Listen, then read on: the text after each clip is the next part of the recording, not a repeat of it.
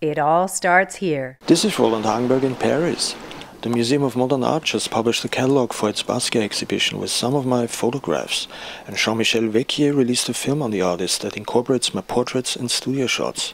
He behaved as though he was sort of grown up for the first time. He would wake up in the morning and he would go to work and he would buy coffee and he would work from 9 to 5 in the studio and then come home. And it was very domestic. Constantly he was painting. Constantly.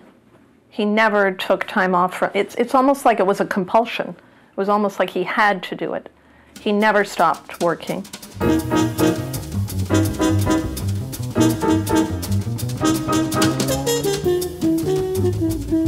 You could see him work on 10 or 20 drawings simultaneously. He would like to work with music on. He'd be listening to John Coltrane or any of a variety of contemporary musics and moving, almost dancing with the music.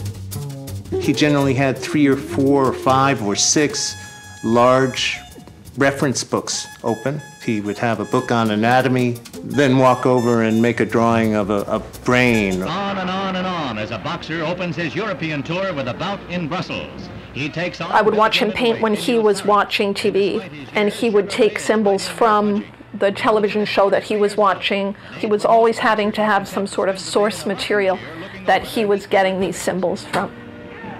And often he would put the crown on top of black famous athletes or jazz musicians or famous black people in history.